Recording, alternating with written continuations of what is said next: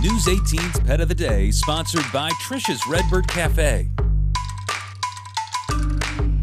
It's time to name News 18's this morning's Pet of the Day. Today's winner is 1-year-old Pebbles. She is my little Yorkie. She loves to play, take walks, and of course, she loves to eat, kind of like her owner.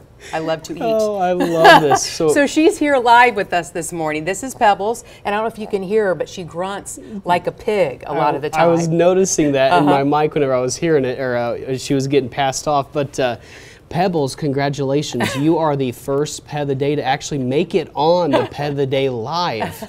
So that's awesome. She was like, why am I getting up at 3 in the morning? It's too early, Mom. I know it, exactly. You're a crazy mom. But we want to awesome. show this cute little face right That's there. great. She's a sweetie. She sure is. Love it. Oh, thank you.